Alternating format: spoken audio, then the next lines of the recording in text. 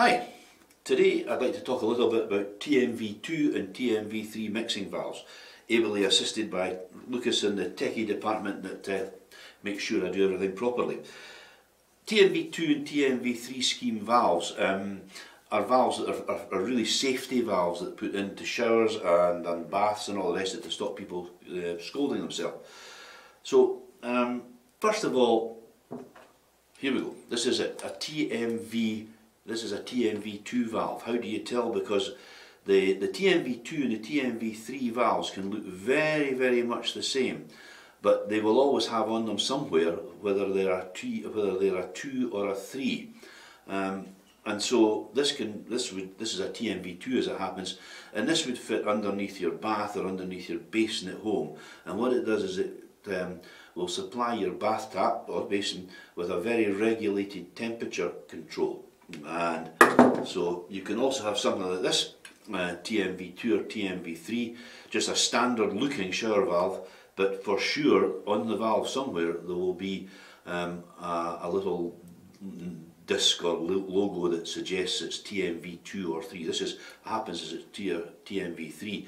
How will you tell when you buy the valve? Well, on the box they will always have this logo. Any manufacturer who's had their valves pass this test to become a TMV2 or 3 will shout it from the rooftops, kind of thing. And the TMV3, like nursing homes or National Health, any of the health board, to use a 2 or a 3. There are places where it's suggested that it would be better to use it's an advisory to use a TMV2 or 3, and there's other places where it's best practice. I think probably one of the good examples would be that if you have an elderly person bathing, if they're bathing on their own, then you would often want to fit a TMV3 valve, but if they're assisted bathing, then a TMV2 is necessary. In 2006, all new build houses in Scotland had to have a TMV2 fitted. And I think it was 2010 in England that became a requirement. So for example, if you've got a fairly new house, underneath the bath somewhere there should be a valve like this with the hot and cold going in, and then the mixed water coming out here. The mixed water temperature should be held to within 2 degrees of what it's set at. On the list there is advisories in terms of temperature as well. Some of the temperature settings are a requirement and some of them are advisories. We fitted these in a nursing home many years ago, the TMV3s, and the advisory I think was 40 or 42 degrees for a bath, and some of the residents would stop taking baths because it was too cold, and we had to set them a couple of degrees higher than the advisory. Anyway, these valves should hold the water temperature to within 2 degrees. In terms of a TMV2, you would want to check it once a year at home with a thermostat. It should be always within 2 degrees of what the valve was set at. When you initially install this, a 2 or a 3, the valve must fail safe. So if, for example, the cold water failed for whatever reason, I'll try and turn myself, no, it's a bit tight. Yeah. If for any reason the cold water supply failed, you don't want boiling hot water either coming out your shower or coming out the bath. So the valve must fail safe, which means that basically if the cold supply fails, the hot needs to shut off automatically. In a TMV2, I think it gets about 5 seconds to do that. It doesn't need to shut it off entirely. If it comes down to a dribble, it's okay. But even that dribble should be at no more than 2 degrees above or below the regulated temperature. So if the cold fails, the valve must shut down. Similarly, with some of the, with a shower, for example, if the hot fails and you're left with cold water, you really don't want an elderly person all of a sudden getting a really cold sort of shock of hot water, cold water, because I think that with hot water you would get scalded, but with cold water, if you get all of a sudden, I don't know if anybody's done the Macmillan Ice Bucket Challenge, you'll know what it's like to get covered in cold water very quickly. This can give an elderly person a shock, so that's not a good thing either.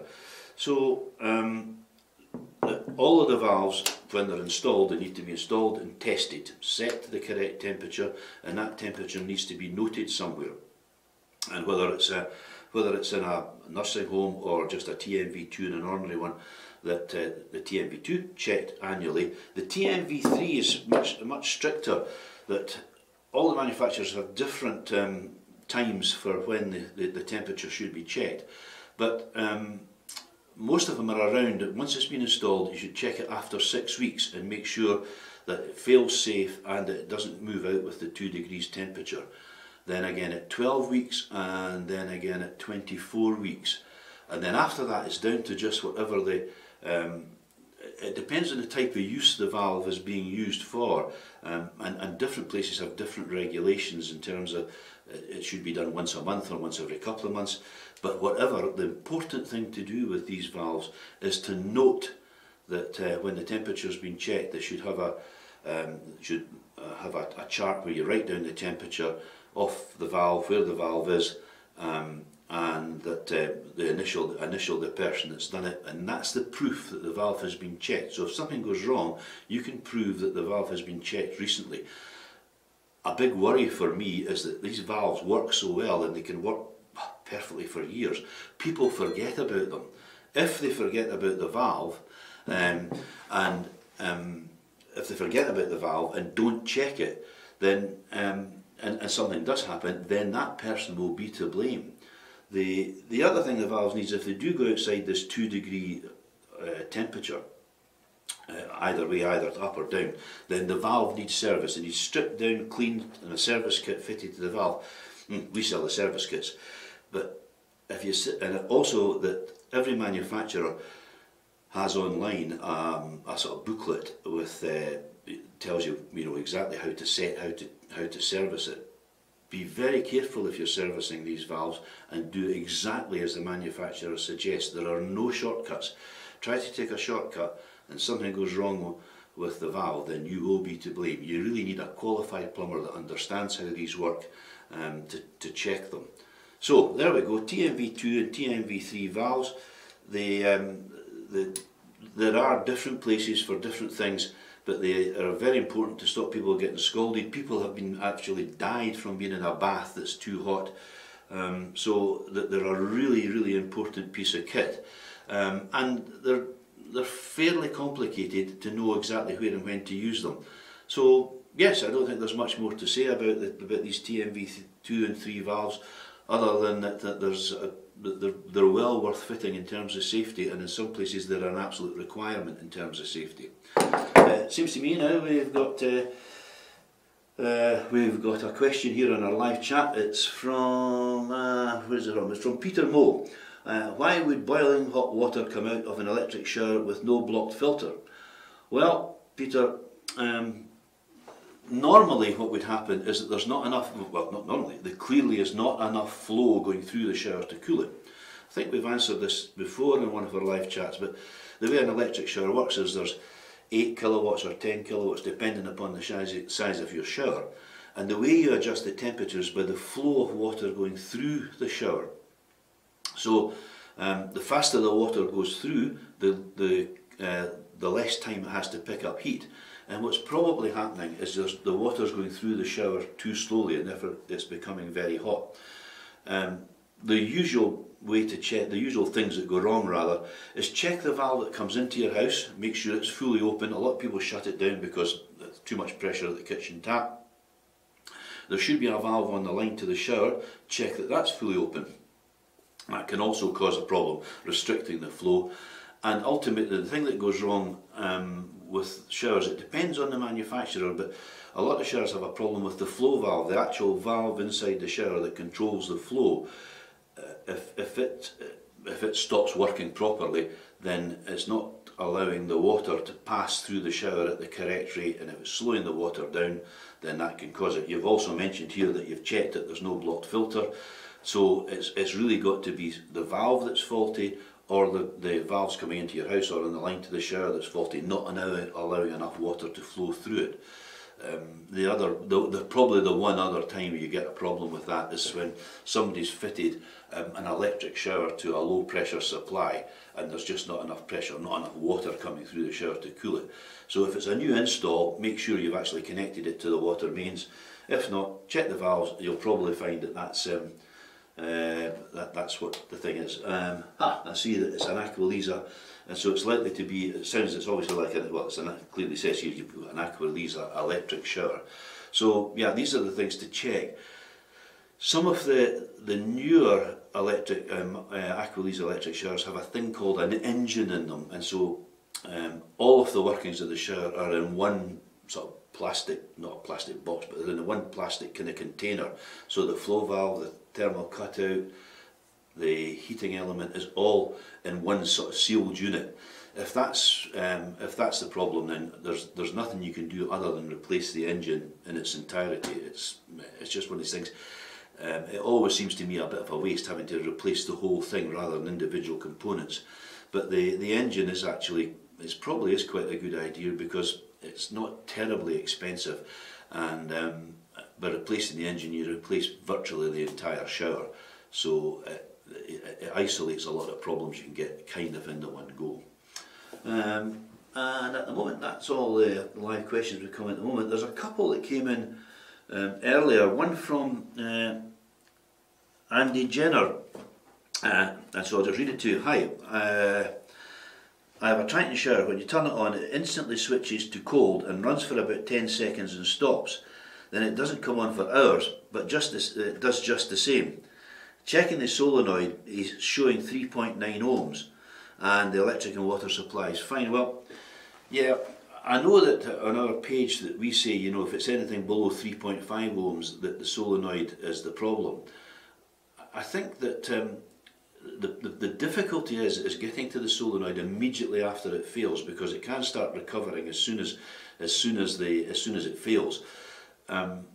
But it definitely sounds like to me like, oh, even though it's 3.9, it definitely sounds to me as if it could be a faulty solenoid. I guess that maybe when we did the solenoid video that we weren't particularly clear. Maybe have a look at that video again and add a sticky to it or something, because I suppose that when you've been servicing so many showers as an engineer, you just accept that you know what's going wrong sometimes when you turn up to the shower. You can hear the solenoid clicking off and you know that that's the problem. I guess the answer in your particular case, Andy, would be probably just to buy a solenoid coil. These are relatively cheap, and pop that on, and then all of a sudden you isolate any of the problems that could be caused by the solenoid. Yeah, and so it's as simple as that. If you're not sure, and it sounds to me as if even though it's 3.9 ohms, that it could be the coil. So I would just buy a coil, pop it on and see. It's not that expensive, and I'm pretty certain in your case you'll find out that that's what's caused the problem. And here we have another one. Oh, changed engine. So Peter Moore has in fact, he's just come back to us and said he's changed the engine and it's all working fine. And yeah, and that, Peter, is the advantage of having an engine. You just change the whole thing, and so anything that's wrong inside the shower is sorted in the one go. And as I say, that it always seems to me to be replacing all the parts when maybe you could only need to be replacing one, but that's a discussion for another time. And yeah, another one of the comments that we had earlier. Hi Shower Doctor, just installed a Triton Aspirante 9.5. There are two hot settings. The RCD trips when the knob is turned on to maximum heating. Yes, it's unlikely to be anything that's wrong with the shower. It may very well be that what you've done is you've uprated the shower, so perhaps you've had an 8.5 in beforehand and then changed it to a 9.5, and you may find that the trip switch, your RCD, is causing the problem, so that it's still not rated 9.5. I think you need, I need my calculator, which I've not got, but I think you need a 40 amp, minimum 40 amp fuse for a 9.5 kilowatt shower. It may be, in fact, because it's just what it works out at just below 40 amps, a 9.5. It may be that if you've got a fuse in that's 40 amp, it may be a case of just changing the fuse because it's that that's, you know, it may be, for lack of a better expression, worn out. So check the fuse. That would be my first thing. It's very, very unlikely to be the shower, especially when it's working okay in the lower power. Turn on to the higher power, and if you find that the fuse is just not rated highly enough to cope with the new shower. And if you have changed from an 8.5 to a 9.5, my advice would also be to get an electrician to check the wiring. The regulations have changed in the last couple of years, and so if you're changing a shower, always change it for the same as what's been there before. If you don't, then you can run into the problems and issues that you have with the, well, exactly like you've had without an electrician looking at it first, and it could to some extent be dangerous. And I think that's all we've got in the way of live chat. There's a couple came in just really that's popped in over time, from Deb Itch. Fantastic demo, just fixed my leaking shower and saved myself a fortune. Can't thank you enough. That's absolutely no problem, Deb. Gurdeep Singh, just saved me 150 quid in a new shower. Thought I'd have a quick look online, found you, thank you so much. And Ian Shelley, really helpful video, fixed our Myra Sprint's faulty solenoid without any problems, many thanks. Yeah, I mean that's the whole point of what we're doing with this, is that it's trying to just, well, obviously advise you what spares to buy, and we hopefully will be selling you the spares, but it saves, in a lot of cases people just think, oh, it's a shower, we'll just change it, put a new one in, and quite honestly, for really a few pounds generally, the shower can be fixed and it will last for another 5-10 years. And a rough guideline, I would say that an electric shower, as long as it's not one of the bottom of the range ones, an electric shower will last for probably 8 to 12 years without any problems with it at all. Then it may need a minor repair and you'll get another 5 or 6 years out of it without any problem. An electric shower, as long as it's not absolutely bottom of the range, you should maybe get 15 years out of it with one repair along the way, which is pretty good value for money if you think about how many showers you've had. I hope that's not too much of a generalisation, and find a lot of people complaining that their showers only lasted 4 years. But that's it. So yeah, no more live chat. That's the